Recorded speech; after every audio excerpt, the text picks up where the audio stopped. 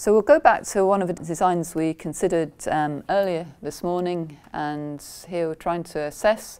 It's a two-way design, two-factor design, where we're trying to assess the effects of a treatment, active treatment chlorum, and we want to look at the effect of the strain of mice as well. We've got different objectives. We want to see the effect of a treatment, the effect of a strain, and then we might also want to ask, does the treatment affect the strains individually? So the important thing there is that we need the right number of mice on both strains.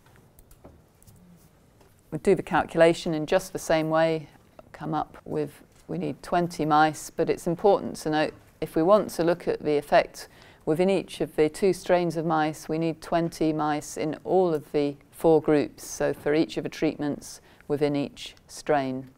So same calculation, it's just you need it for both of the different strains of mice. So that's what we'd have, 20 per group for 90% power. To detect here we've got 0.4 difference in white blood cell counts, so we've got a smaller difference than we had before. And that would be needed to detect an interaction in the effective treatment between the strains as well.